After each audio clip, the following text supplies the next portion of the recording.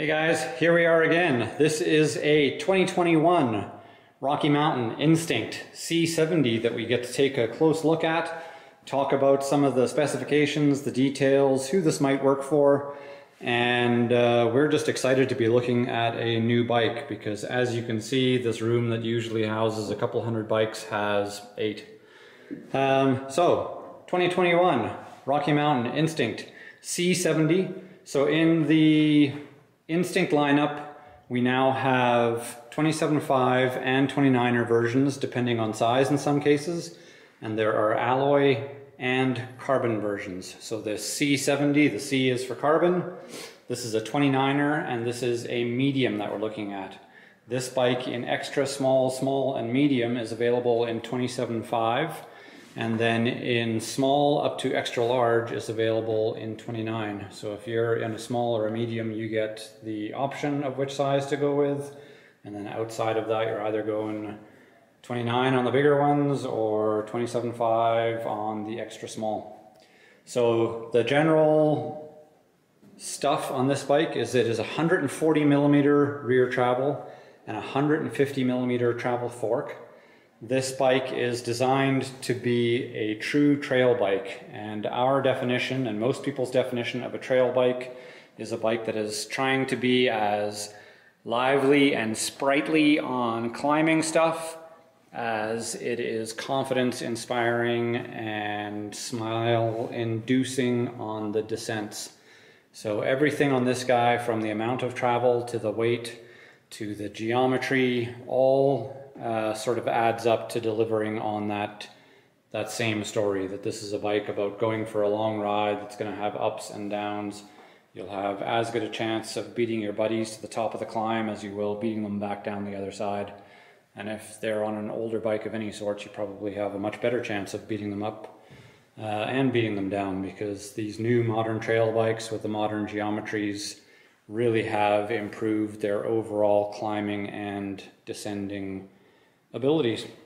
So I will go over the specifications on this Instinct C70, and we will show you some details, some close-ups, talk about geometry and what kind of size might work for you. Let's get into that. So we'll just start with some general information about the Instinct. This particular one we're looking at is the Instinct C70. That's sort of the middle of the road for this bike here. There are 2 different alloy versions and then 6 different carbon versions, and this is sort of the middle of the carbon versions. This particular bike is $8,369 in Canada, or $68.99 in the States. And this one weighs out, this medium with 29-inch wheels, is 31.1 pounds, which these days is actually a pretty respectable weight for these guys. In those different models, you basically have 2 different alloy models. The alloy ones start at $31.29 US dollars or $38.59 Canadian. And then in the carbon models, they go from $44.99 USD for a carbon 30 up to $10,449 for the carbon 99. Those prices are $59.49 Canadian for a carbon 30 up to $14,099 for the C99 in Canada. So as you can tell by price, these guys aren't going after the bottom priced bike in a category, but we're going to look at some details which point out why I think they're very much worth paying a bit of a premium for.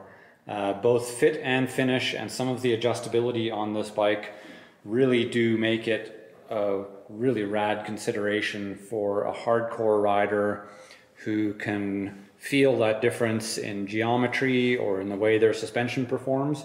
And this is a bike that's trying to give you the adjustment that with your one bike, you're going to be able to maybe play with how it handles for different terrain or to suit different moods. So we're going to talk about all that sort of stuff. But that's the basics. It's a 31.1 pound medium 29er, this carbon 70. And this particular one is $8,369 in Canada And I should probably point out that this is filmed March of 2021, because as we're seeing with a lot of bikes, prices are changing as the bike shortage and parts shortage is playing out in rising prices and all sorts of other stuff, as well as shipping affecting prices. So now we can get into looking at some of the specifics. So the Rocky Mountain Instinct Carbon 70 is a pretty true Shimano XT build. So that comes down to XT cassette, 12-speed XT derailleur, actual XT cranks, which is becoming a rare thing on an XT build these days. You're often seeing off-brand cranks. So nice to see those XT cranks. They're super nice quality stuff. And then it's got the XT 4-piston brakes on here, as well as having obviously the XT levers, and shifter itself is XT. So there is absolutely nothing left to quibble about as far as drivetrain and braking components on this bike. All top-notch stuff. I would say maybe with the only exception being that they chose to go with not the fanciest rotors, but that is quite a common option. So full XT, super easy to fall in love with that. Rims on this are a race face AR30, so that's a 30mm internal alloy rim on there.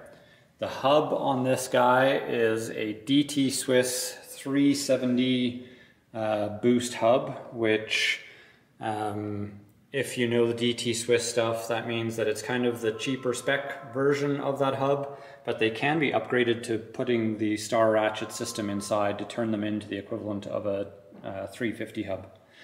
The general design on Rocky Mountain full suspensions is that they're roughly using a horse link, although they might still be using the Smooth Link name, but it is basically a horse link. We've got a chainstay mounted pivot that's ahead and below the rear axle, and then your main pivot is just hidden in there.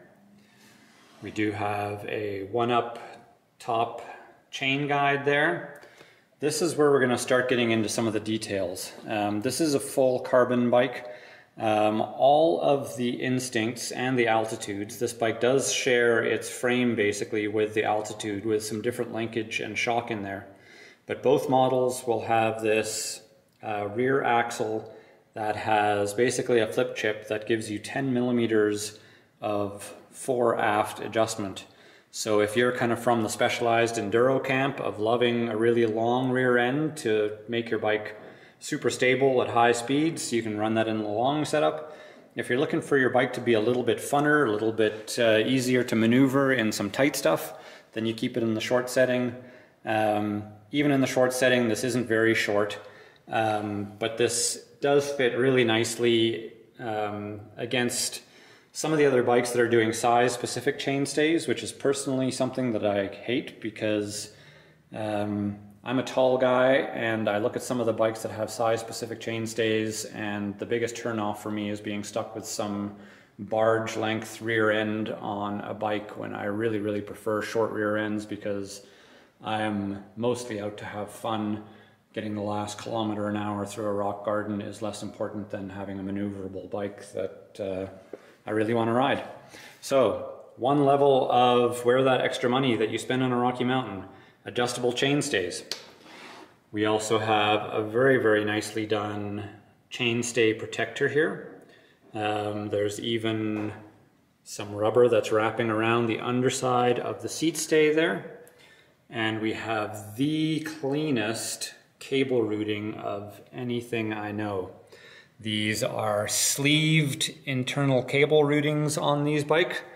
And then they're coming out hidden behind this port that you can, that's just a cover there, but very, very sleek, and I would say category leading at this point. We have some really, really nice and complete rubber down tube protection on here, so if you're doing some shuttling, you've got protection up there. If you're spitting up rocks, you've got protection down there. So very nice to see. We also have a room for a water bottle on here, and once again showing their attention to detail on this bike. Just a little bit of sculpting to the carbon down below the water bottle mounts. That's going to let you actually run your water bottle using those mounts further down, where a lot of companies, they don't put the thought into it, and you're sort of hunting around for a bottle cage that maybe doesn't interfere with where that curve would be. So a really nice bit of detail. We next get into the Ride 9 system. So this Ride 9 system, basically the 9 part of that name means you do end up with 9 different positions that basically give you adjustment over the bike's geometry and over how the suspension is going to behave, its progressivity. In general, the adjustments that move in line with the shock are basically just adjusting your geometry. When you're adjusting perpendicular, you're adjusting the progressivity of the shock. So that would mean if you had your mount in the kind of upper corner, it's going to be a little bit more poppy and progressive. Down low, and you're going to get a bike that is going to have probably even better traction. So you sort of have a way of playing around with those things. Right now we are in what they would call the slack position on that. This is a float DPX2 performance rear shock on here. So we've got the piggyback, we've got our 3 positions of firmness on there, and we've got a red button hidden on the other side there. There's your rebound adjustment. So a really nice shock, and this is pretty much to be expected on bikes in this price range, in this amount of travel. We have a race face post made by Fox in this case, of course internally rooted. I'll just show you how we go from that glossy purple up to this kind of matte sandy color on this guy. This is one of 2 colors offered in the Instincts. The other one I can quickly run over. This is their Ice Ice Baby gloss against the sort of matte black. That's the second color. That is a size small in the C50 that we're just finishing up for a customer. But you do have 2 different options there. Another nice detail, we're looking at some ergon grips, race face, turbine, handlebars, a Rocky Mountain stem on here, a Fox Float Performance Elite fork, and this is a Performance Elite fork that is using the Fit 4 as opposed to the Grip 2 dampers. So in that float, you're able to get 2 different dampers. I believe they have chosen to go with a Fit 4, thinking about people maybe using this as a bit of a marathon bike or a long miles bike, and wanting to get quick access to this basically 3-position compression adjustment that is available on the Fit 4 version. Tires, we have Minion DHF, 29 by 2.5 wide trail on the front, and that's with an EXO Plus casing. And then on the back we have the DHR2 and a 29 by 2.4, and that is also EXO Plus casing. So that is a casing that's going to give you reasonable puncture protection while still trying to keep the tire reasonably light, though these aren't the lightest of the options. In those details I talked about, they're fully sheathed cables going inside the frame. They have a really nice port system here. So on either side of the frame, you've got that nice port. These are not going to rattle. You don't have to stuff foam inside your forks or anything. Really nice detail. Next we will talk a little bit about geometry and sizing on this guy. So for geometry and sizing suggestions on these guys, these are a totally modernized fit compared to the last version of the Instinct. And by modern, I mean that it's actually got a pretty good reach and angles on this for a given size. So I would still say extra small, you're probably talking somebody under 5'3", 5'4". Small is going to be 5'4" to 5'7". Medium, 5'7" to 5'10". Large, 5'10" to 6'1", 6'2", and then XL, 6'1" to 6'4", 6'5", something like that. I usually judge my bikes based on a large because that's what I am, and I'm self-centered. It also just makes it easy to always look at the same size bikes to compare. So because we have so many adjustments with that Ride 9 on here, I just pull the neutral adjustment sort of angles. We're looking at a 65.7 degree head tube angle, a 76.7 seat tube angle, and reach numbers of 487 millimeters, which is a really respectable and like right in my sweet spot for a size large. So that's where I'm very excited about this as a fit. I'm 6'1" and I have a large in this on order for myself. That rear center length, because we have the 10 millimeters of adjustment with that flip chip there, basically ranges from 437 to 447 millimeters. So that is, if you're down in a smaller size bike, that's still a relatively long chainstay length. So this bike is going to be a fairly stable bike no matter which position, and then you have the option of going more stable. And then vice versa, if you're on the extra large side of things, having that flipped in the long position is going to keep things well balanced for you if that's what you're after. Like I said, I've got a large on order and I will have that in the short position, and pretty sure I won't be tempted to flip it because I personally love a short rear end on a bike, as I've mentioned.